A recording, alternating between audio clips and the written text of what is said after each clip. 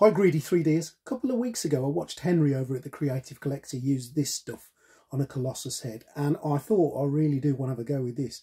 So I racked my brain as to think what could I make with it, and the Winter Soldier arm came into my head. So today I'm going to be making a Winter Soldier bust, that one there, and I'll show you how I use this graphite powder on his arm. Now if you do like what you see today, don't forget to subscribe to the channel. We have got a Patreon. Really would appreciate it if you just take a look at that and consider joining if you like what you see. If you want to get any of the products, you can get them from the item description. But more importantly, I hope you enjoy what you see today. And thank you, Henry, at the Creative Collector, for this great idea. Stay tuned.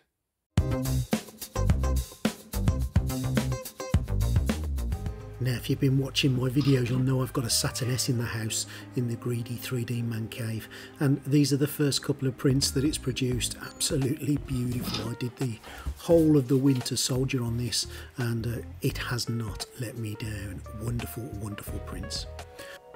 So first things first, PPE, get yourself a filter mask and make sure you wear it when you're doing any of your painting. I've got this spray booth here which has also got a wonderful vacuum just to take a few more of the fumes away. Fantastic.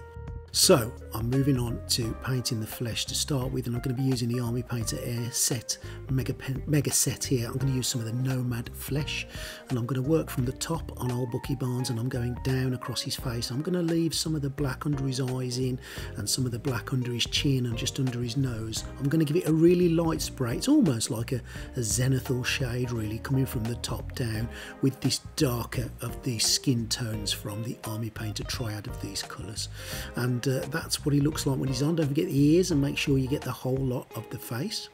Moving on to the second head, which is Bucky wearing his mask with his long hair.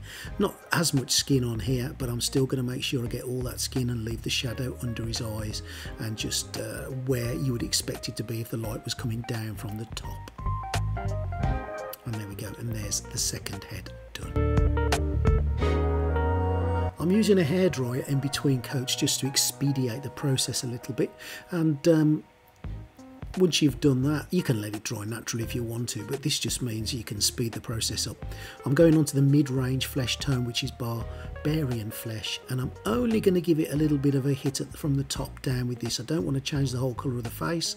I'm just going to give certain sections of it, like the top of his nose and the forehead, a quick blast, and that's what one of them looks like on the left with it and one without. That's the base tone on the right and the Barbarian on the left. So the second head is also getting a layer of the Barbarian flesh in exactly the same manner. And once that's done, I'm going to seal the painting. I don't want my grubby little fingers to pull it off, so I'm using a little bit of this Rust-Oleum sealer, some matte sealer, to get their heads protected for the next step. So the base layers of flesh are on, it is sealed and it's ready to go. There's both of the heads. This is what they look like with just that base layer on. Getting ready now for the next bit of work on it. Okay, while that's drying, we're going to move on to the base, and I'm using some terrain primer from the Army Painter, and I'm just going to give this a blast. It's almost like a greeny black colour, and it will just add to the final effect. Using some metallic chrome, again from Rust-Oleum, I'm going to do the shield inside and out. I'm just going to give it a blast all across. Again, look at those particles in the air. Make sure you are using ventilation. Now this is the arm. This has had a layer of shiny black spray rattle can paint, and I've let that dry for the next stage. So that's had a different primer to the rest. And I think it's about time we played with the graphite powder. Okay, first things first, make sure you're wearing some PPE, some respirators. This stuff is fine dust.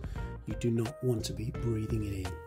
What else you're going to be needing is this. This is the Krita Colour Graphite Powder. I will put a link in the description to where you can get this from Amazon. I'll just open it up so you can have a look.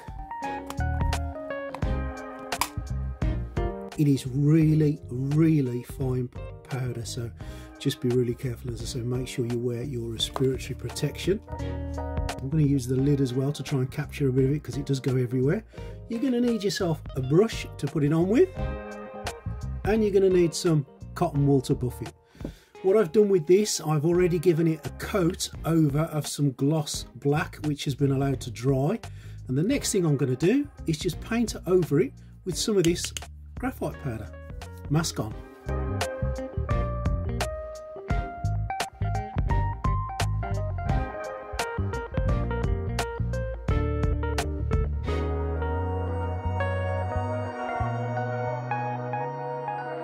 I was quite surprised how easy it goes on. The coverage is really good, and it doesn't tend to come off once it's on there, so far so good.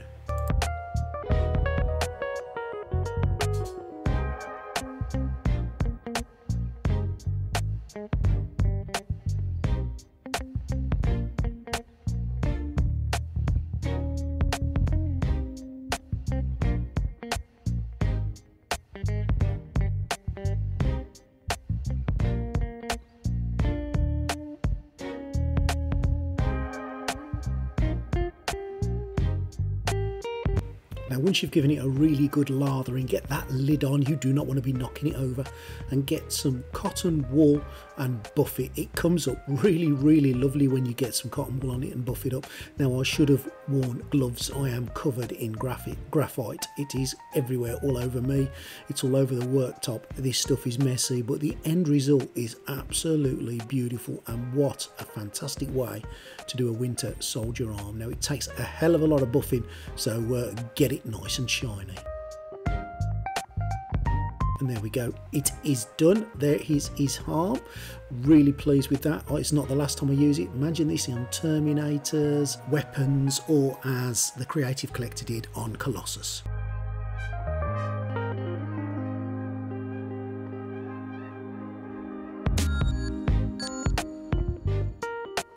I thought it would look nice just for comparison to put it next to some matte black, just so you can see the difference.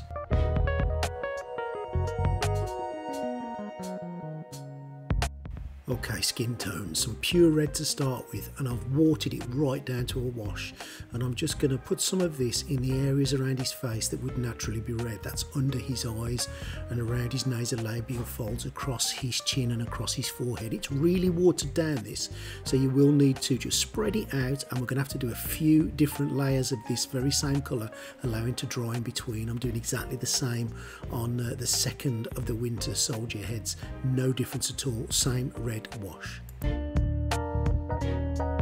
fingers on his right hand are getting a little bit of barbarian flesh just to match the rest of the skin tones. And I'm going to use some of this Martian brown to do the straps across his arm that would be the straps from the shield. So I'm going to pop that on. I'm also going to use this brown to do other bits and pieces as well. But this is a lovely brown for leather, and I'm going to put a dark wash on it at the end just to give it a little bit more life. And there we go, just to mirror, I'm doing the straps also on the inside of the shield.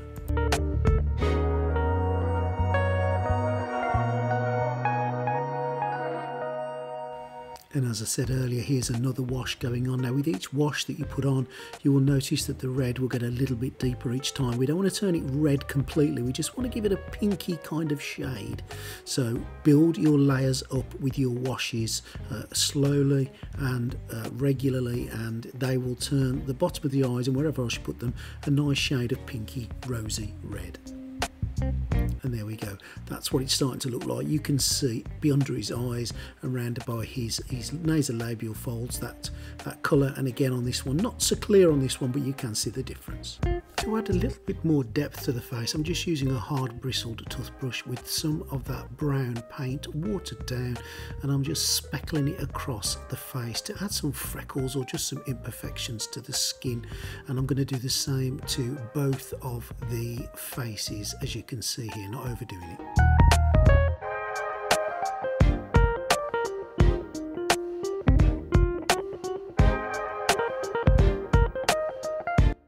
Time for a little bit of matte black. My eyes are always done the same, and I'm using these magnification glasses that I'll put a link in the description where you can buy some. I'm going to start off doing black on the whites of the eyes. I always do this. It makes it so much easier when you put the whites in then to have that shadow above and below the eye, and that's what it looks like with the black in. Try to keep it where it needs to go and not to get it all over your skin tones, and just get it in the parts of the eye that are going to be white. Now, moving on to some greedy gold, I'm going to use this on the inner parts of the arm, and I'm just going to add some of those lower bits, and that will just take away the monotony, if you will, of the silver colour. And in the film you can see that there are gold bits interspersed with the silver, so that's what I'm doing here.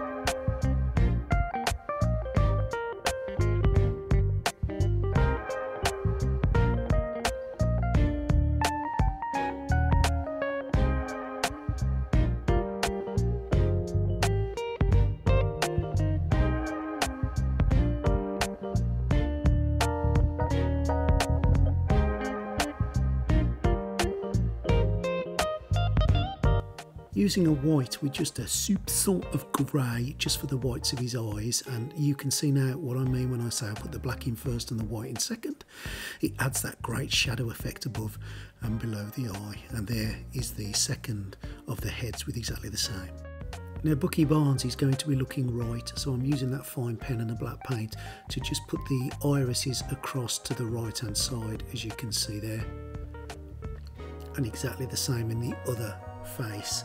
I've just fitted it to the body just to see which direction it would be looking, and that is the direction he would be going. Now Bucky's eyes are blue, so I'm using some Griffin blue, and as you can see there, what I've done is I've just put an inner layer of blue through the black, and I've dotted on a pupil, and that's the eyes pretty much done on both of them.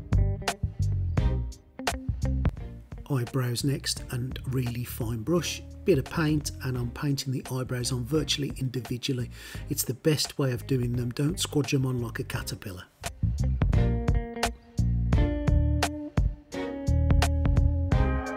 The hair on the Winter Soldier is a very dark brown, so I've taken some brown and I've mixed it with some black, and I'm using quite a wide brush really to just get the outline of the hair on, and then I'm going to get it right the way across on both of the characters. Obviously the second head has longer hair, no different though, it's going to be the same colour.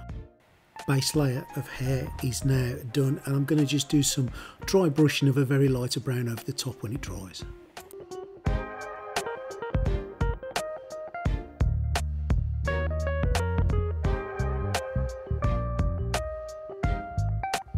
The main body is not too difficult, it's just going to have some dry brushed silver across it, but what I'm going to do is just extenuate the buckles on his belt there, just to make that stand out a little bit and just look a little bit different from the bland that the rest of his top is going to be. It is going to be just black with some dry brushing, but now we're going to pop some silver buckles on. And there we go, there's the dry brushing began. I'm doing his arm, and I'm going to do the chest with just a little bit of primer grey just to add the highlights on there. And there's the top done with the buckles. For the shield, the best paints I've found are these. This is Gemstone from the Army Air set, and it goes on absolutely lovely. It's an airbrush paint that does paint on wonderfully, and this I've used before on a Captain America shield because the colour is just brilliant. I've used a large brush to even it out, and there's the second layer going on. Now it will need 2 layers, so let it dry and put the other layer on, but for the blue I'm going to be using Elven Armour, and again you're going to need 2 layers of this. Back to some grey primer, and we're going to dry brush the base just to give that a look of some rocks and give it a good blast all over. And I'm going to do exactly the same thing on the emblem there. There's a little bit more work to be done to that, but I'm going to give it a base layer of grey, and I'm going to take some silver and just highlight the stars on the base and also the Russian wording. If you know what the Russian wording is, then send it me in the little box that YouTube allows you to leave a comment. And finally on this logo, I'm just going over some of the letters to make it stand out just a little bit more. Okay, taking some of this chalk, I'm going to scrape it off using a really sharp knife onto a little bit of kitchen towel, and this I'm going to use just to create a 5 o'clock shadow on Bucky Barnes. You just take a dry brush and literally just dab it on in the places where his beard would be. Don't overdo it, and you'll put some on, and as soon as you blow it, most of it will come off. It's important once you've done this as well and you're happy with it to seal it with some clear sealer, as over time this will come off if you don't do it. And that's the model virtually finished. Now I hope you've enjoyed what you've seen today. Make sure you leave a comment, make sure you subscribe to the channel, make sure that you have a look as well at the Patreon, and I hope you found something of use today. Please leave a comment, please like, please share it with your friends, and I'll see you next time on Greedy 3D.